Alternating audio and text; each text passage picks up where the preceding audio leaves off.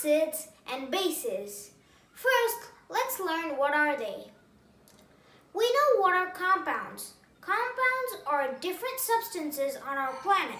There are many compounds on our Earth. We can split compounds into three types: acids, bases, and salts. Today, we're going to learn about acids and bases. Let's learn what are they. First, let's take acids.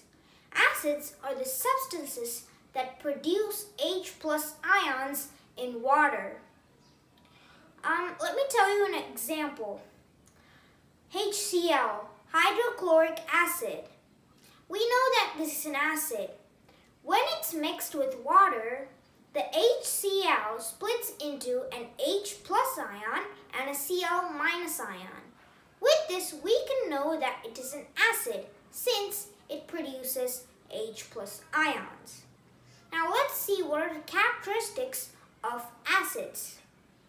First of all, acids are sour in taste. This means when we keep it in our mouth, we can feel the sour of the acid. Next, acids are corrosive in nature. This means that when it hits our skin, it is very harmful to us and it is corrosive.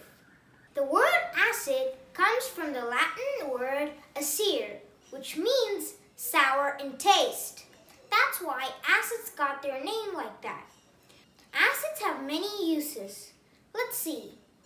First, acids are used for batteries, such as lead-acid batteries and etc. They're also used for cleaning purposes. Acids are also used for neutralizing base. We'll learn about that later. Now let's see about bases. Bases are the compounds which produce OH- ions in water. Let's see an example. NaOH, sodium hydroxide, or caustic soda. When put into water, this creates an Na+ ion and an OH- ion. So we can conclude that it is a base. Let's see the characteristics of base. Bases are corrosive in nature just like acids.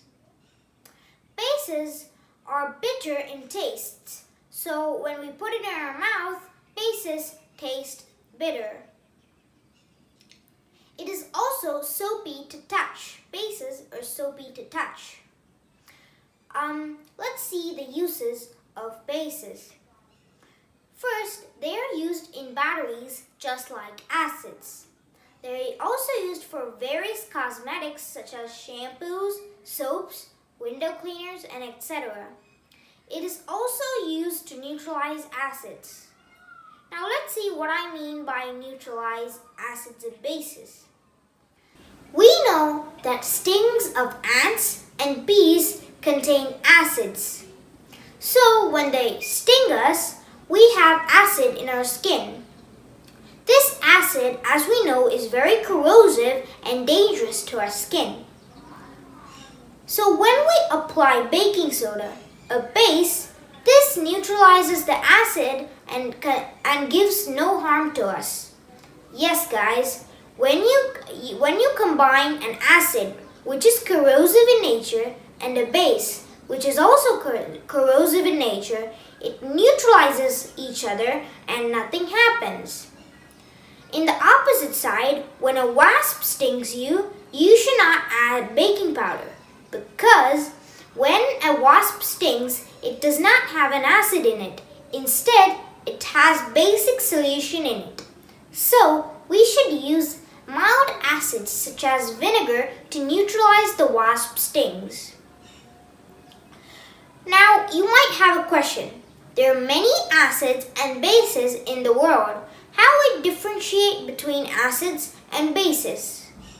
That's why there are substances known as indicators. What are indicators?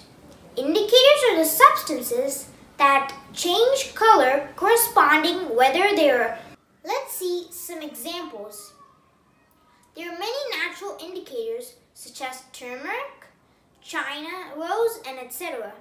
There are also synthetic or laboratory indicators such as methyl orange and phenolphthalein. All of them change to different colors when exposed to an acid or a base. The commonly known indicator is known as litmus paper. It is a certain type of paper that is obtained from a plant called lichens. These paper are highly reactive to acids and bases. Let us see how it reacts.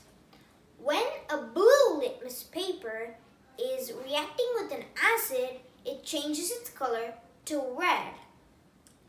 Just like that, when a red litmus paper is reacting with a base, it turns to blue. So we can remember that acids are red and bases turn the litmus paper blue. That's all for today's video, guys.